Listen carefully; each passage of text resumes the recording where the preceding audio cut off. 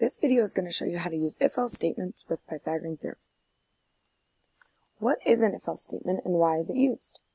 An if-else statement is a way to dictate how your computer will make decisions. If-else statements are used to give the computer directions to follow when faced with a choice between two or more options. How do we structure if-else statements? The first part of our structure begins with an if and the first condition. Underneath your first condition, you're going to write the actions that must be performed if that statement is true. You can then have a second or third or fourth condition that will be different from your first, and those actions will be performed only if that condition is true instead.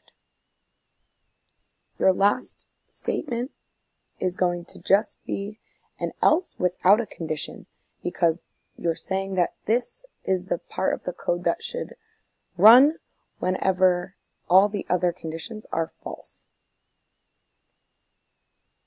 It's important to note that you can have as many conditions as you want.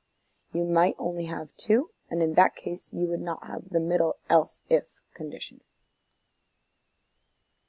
Now, how do we structure these in JavaScript? In order to write the first portion of our code, we're going to write an if expression. So you're going to need your curly braces around your actions that you want to be performed. The second portion of your code is going to be written very similarly. Just make sure you realize that the else and the if are both lowercase. And the end of your code is going to just have your else without any condition next to it. So let's go through some examples.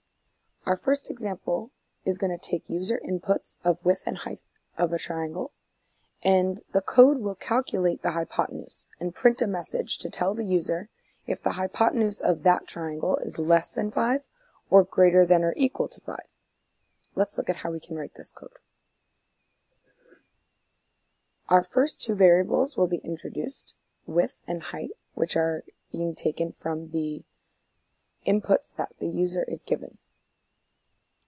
Now we need to know how we can take those width and height values and calculate the hypotenuse of our triangle. We know that a squared plus b squared equals c squared, where a and b are the width and height, and c is the hypotenuse. If we square root both sides of the equation, you'll see on the right the hypotenuse squared and the square root will cancel out. So our equation to get the hypotenuse from the width and height is square root of the width squared plus the height squared. We can write that expression in our code by using math.square root and squaring the width and adding that to the square of the height. We're saving that as a new variable, hypotenuse. Now we want to use our if-else statements. If that hypotenuse value is greater than or equal to 5, we want to print the statement that the hypotenuse is greater than or equal to 5.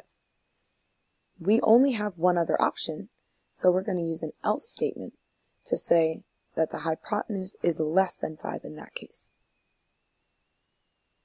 Now let's look at a real-world example. What if I had a new bookshelf and I needed to figure out how I could fit my TV into that square in the middle? If the square is only 40 inches wide, I want to know how large my TV can be in order to fit into that square. So we know that when we buy a TV, they usually give you the dimension of the diagonal. If we also are given the height dimension, we're able to get the width. So even though our TV is a square, we can use Pythagorean theorem to determine the width of that TV depending on the diagonal and height measurements. So if our area is 40 inches, we want to write a code to see if the TV will fit in that area. We have the function that we're going to start with, and we're going to take the diagonal and height values from the user as we did before. Now, instead of solving for the hypotenuse here, we want to solve for the width. So we're going to subtract the height from both sides and do the same thing that we did before where we square root both sides. So the width is the square root of the hypotenuse squared minus the height squared. That is going to be our math equation to find the width from the diagonal and height. Then we're going to say if our width is greater than or equal to 40, we're not going to be able to fit our TV in the bookshelves. Otherwise, the TV will fit between the bookshelves. So good luck with your next examples.